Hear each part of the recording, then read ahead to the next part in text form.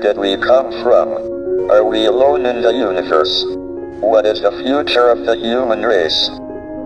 Up until the 1920s, everyone thought the universe was essentially static and unchanging in time.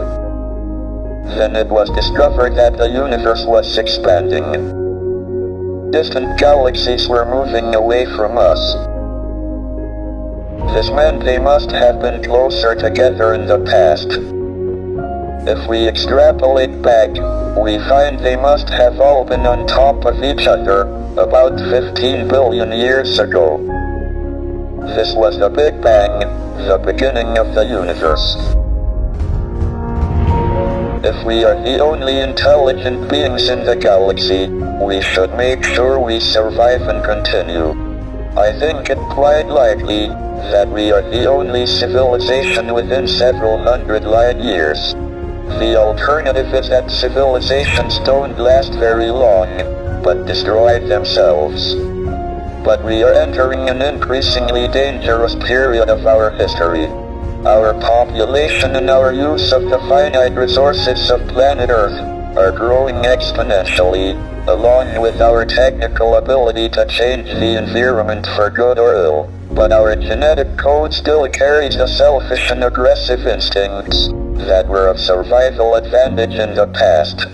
It will be difficult enough to avoid disaster in the next 100 years, let alone the next 1,000 or million. Our only chance of long-term survival is not to remain inward-looking on planet Earth, but to spread out into space. The answers to these big questions show that we have made remarkable progress in the last 100 years. But if we want to continue beyond the next 100 years, our future is in space. All my life, I have sought to understand the universe and find answers to these questions.